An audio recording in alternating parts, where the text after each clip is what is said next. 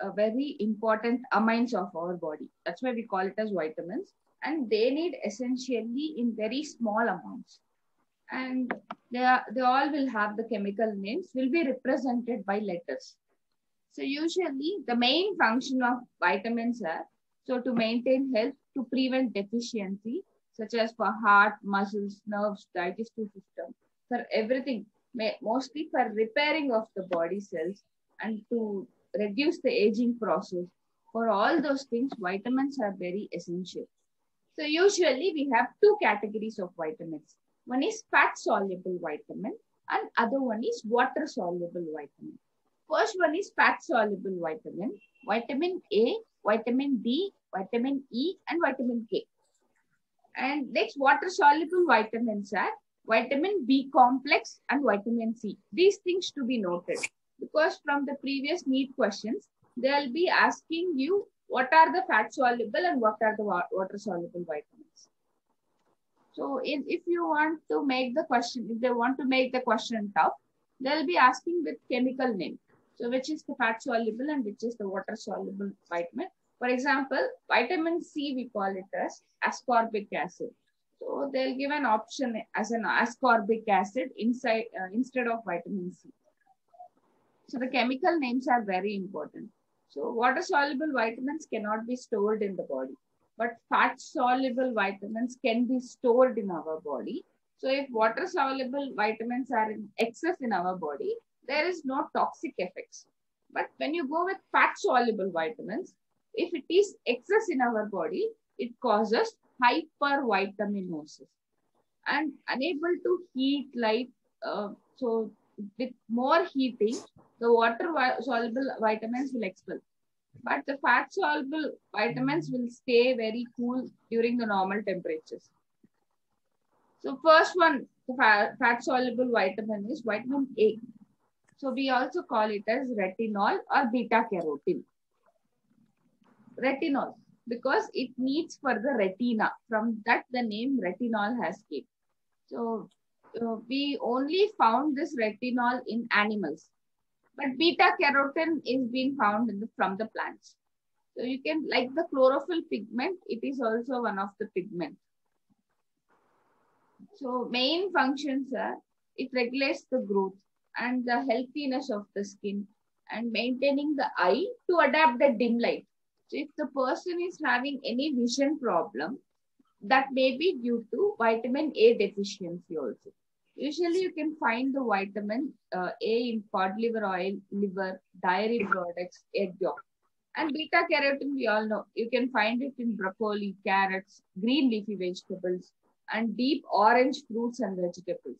That's why you will be having in ripened papaya and carrots, the vitamin A is more, which is beta carotene. And the deficiency. So the deficiency is very, very important here. So the growth will be retarded. And the person usually will have a condition called nactalopia. Nactalopia means nighttime blind, nighttime they can't adapt or accommodate to the vision.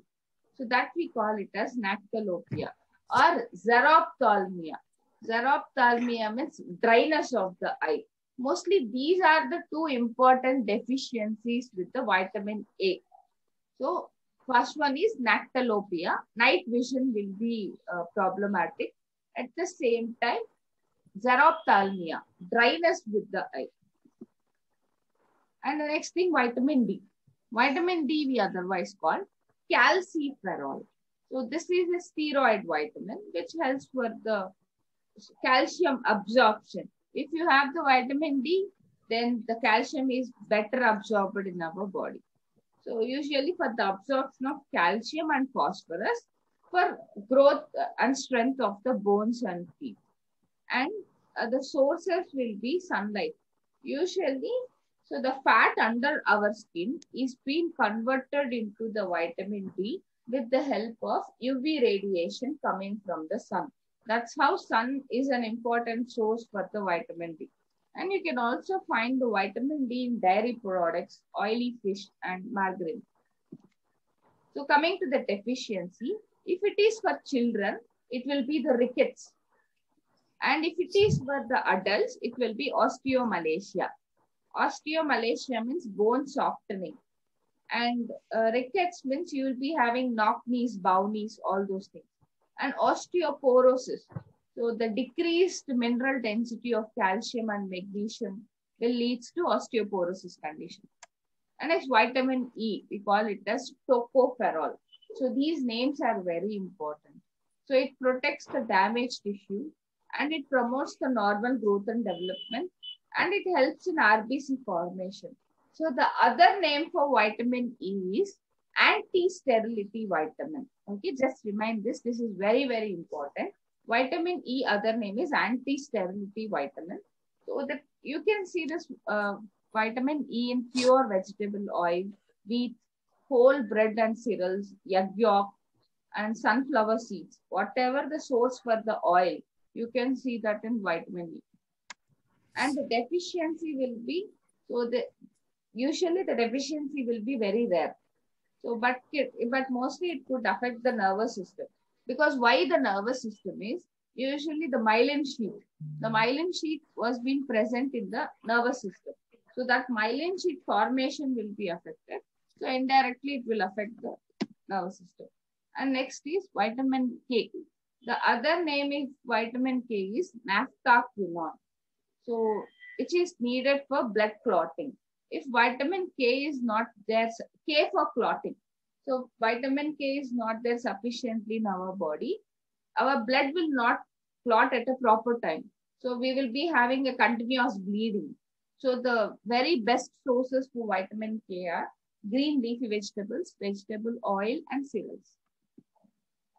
So this deficiency is also very less, but the individuals with liver damage and newborn infants will have a higher risk. And next we have the water soluble vitamin, that is vitamin B complex and vitamin C. So you have to know the B complex vitamin, each and every name. Vitamin B1, we call it as thiamine.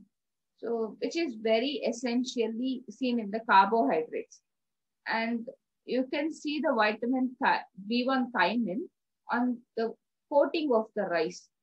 So usually if the rice is over polished, you will be having the vitamin B1 deficiency. So the sources are cereals, wheat, fortified wheat, white flour, milk, eggs, and vegetables. And the deficiency will be beriberi. So the beriberi will be a disease of nervous system. Just remind, nerve irritability. So usually peripheral nervous system abnormalities are all the things seen in beriberi. For thiamine, beriberi. And the deficiency will be fatigue, depression, irritability. All the things are related to nervous system. And next, vitamin B2, we call it as riboflavin. So riboflavin, usually if the person is having any mouth ulcers or mouth sores, the doctor will give the tablet, riboflavin tablet, because due to the vitamin B2 deficiency only, they'll be getting the mouth sores.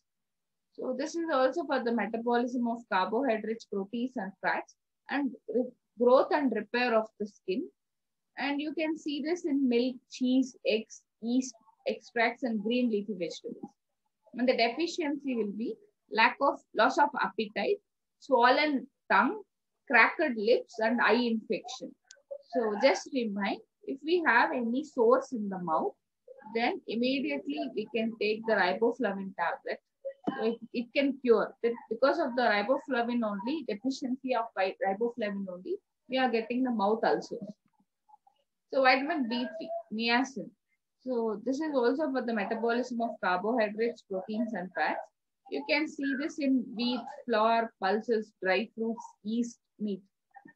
And the deficiency will be, so this is not very, very short. This is a typing mistake. So this is pellagra. So for vitamin B3, for niacin, you have to remind that as pellagra. And next we have this folic acid. So folic acid is for RBC formation. So that is for the development of brain, spinal cord, skeleton of the fetus. So usually the pregnant women are being advised to take the folic acid regularly. So for the first 3 months. because in order to prevent the anemia. So if the folic acid was being not taken properly, the fetus may get neural tube defects. And vitamin C, ascorbic acid. So for the vitamin C, usually for the vitamin C, the deficiency will be scurvy.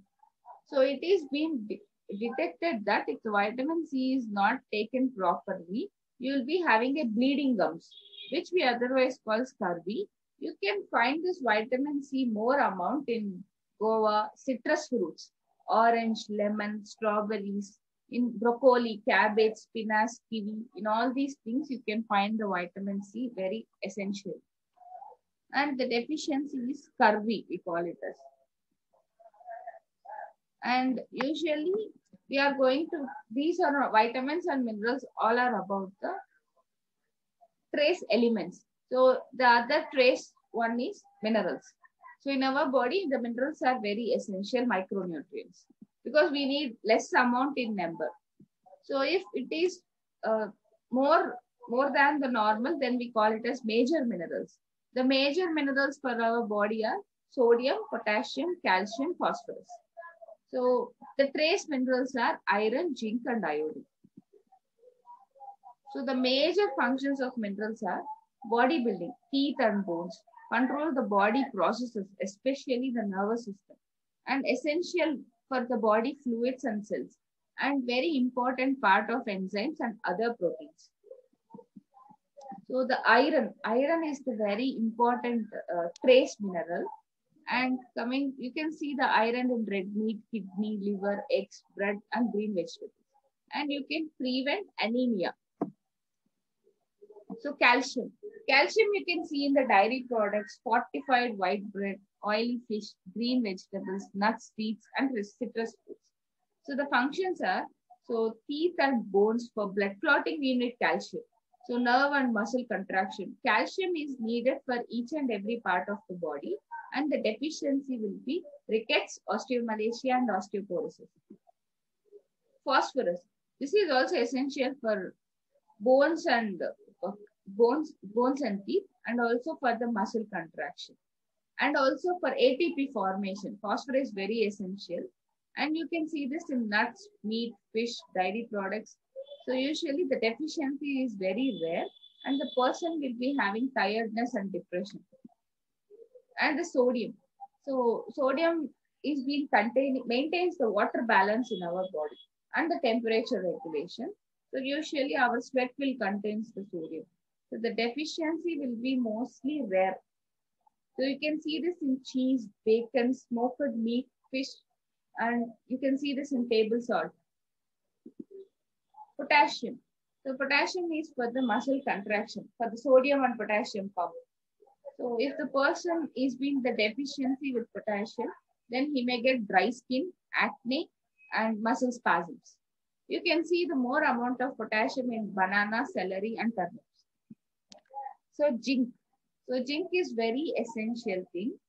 So in the muscle, it is everything from the acne to the diabetes, and aids for the immune system, and also needed for the sense of smell and taste. So the deficiency will lead to dry skin, acne, and muscle spasm. So iodine, particularly for the preparation of thyroid hormones, we need iodine. So T3 and T4. So the thyroid functions to work properly, then the iodine is very essential. Without iodine, the thyroid hormones cannot be prepared. You can see the iodine in iodized salt in the seafood, milk, eggs, and yogurt. So next, that's it. So you have to learn these are the things. So you have to know the chemical names. You have to know the deficiency. That is very important.